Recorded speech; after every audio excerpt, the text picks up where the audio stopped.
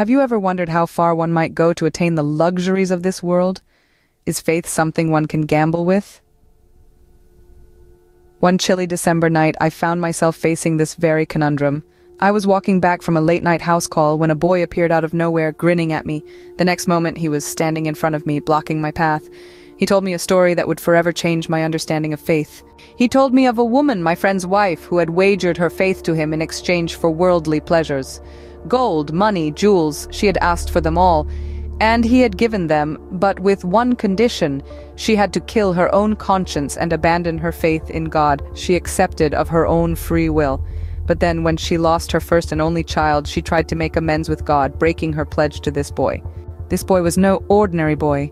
He was a devil, searching for those with weak faiths to wager with them. He had given the woman what she wanted, but when she betrayed him, he claimed her life.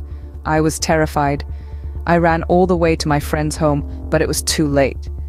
His wife passed away that very night. Her last words were a plea for forgiveness, for atonement for her sins.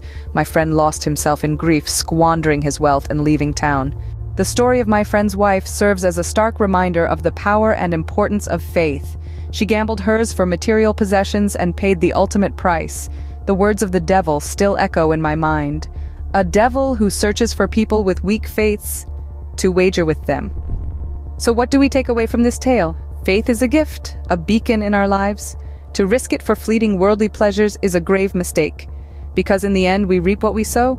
This story is a testament to that. It's a cautionary tale about the value of faith and the dangers of losing it. It's a tale of a woman who gambled her faith and lost everything. In the end, the only thing that truly matters in this world is faith and the strength of it.